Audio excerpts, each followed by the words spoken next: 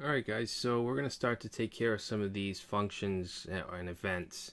So if we look at the HTML, we have this map clicked, and we have clicked marker, we have marker drag end. These are all functions that we have to create, that we have to take care of.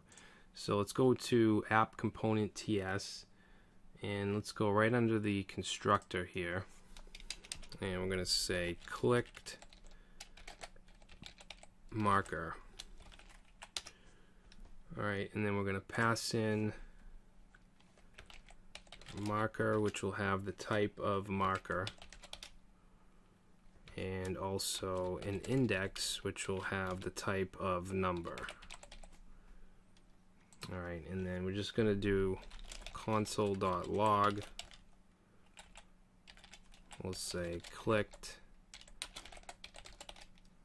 marker, and then we'll concatenate marker.name,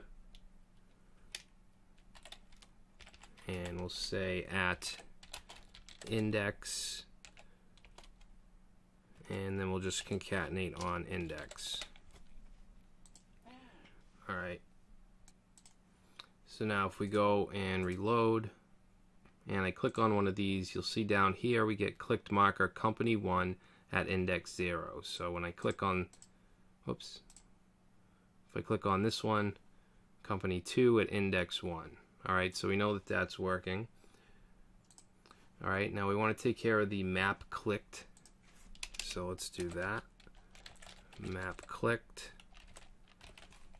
which is going to take in an event.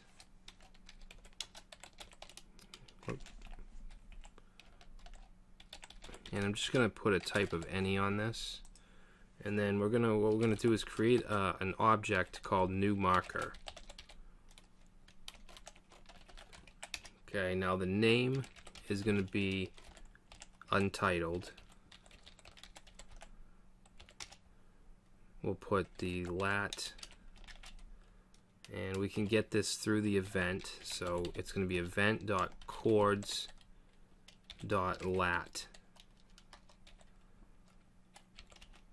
Alright, and then same thing with the longitude, chords.lng.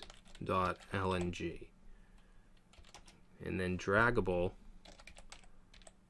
is going to be set to false. Okay, if you're doing it, if you're just clicking and adding a point, it's going to be false for the draggable. Now we need to just push this to our markers.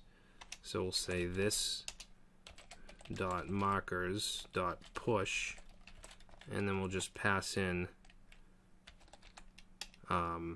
new marker. Alright, so let's save that. And now if I click somewhere on the map, it should add a marker. So let's check, let's make sure that for one that this is running. So we'll say console.log map clicked.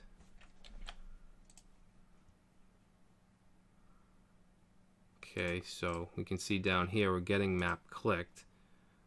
This dot markers dot push. Oh, I have just LT. This should be lat.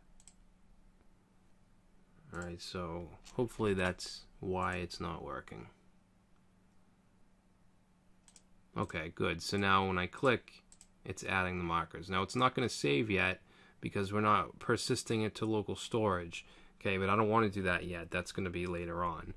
So we know that that's working. That's good. Now we want to add the marker drag end function. So let's go under map clicked, and we'll say marker drag end. Okay, we're going to pass in marker and also the event. And let's do a console.log. We'll say drag end, marker, and event. Alright, so let's just see if that does anything. So if I go and grab one of these and move it, you'll see we get an object, we get drag end, we get our object with the new longitude and latitude, and the draggable object. Okay, so now we want to create a new object here called updated marker, or UPD marker. Set that to a new object, and then we'll pass in the name, which will be marker.name, and then we want the lat. Now this is going to be a string, and I want to parse it as a float. So we're going to pass it through a parse float function, and then we'll say marker.lat. Alright, obviously the same thing with the longitude.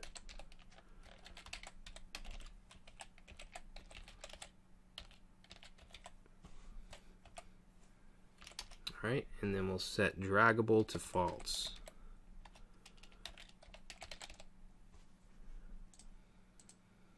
Okay, and then what we want to do is we're going to set two variables. This will be new lat, and set it to event.chords.lat, and then we'll do the same for the longitude.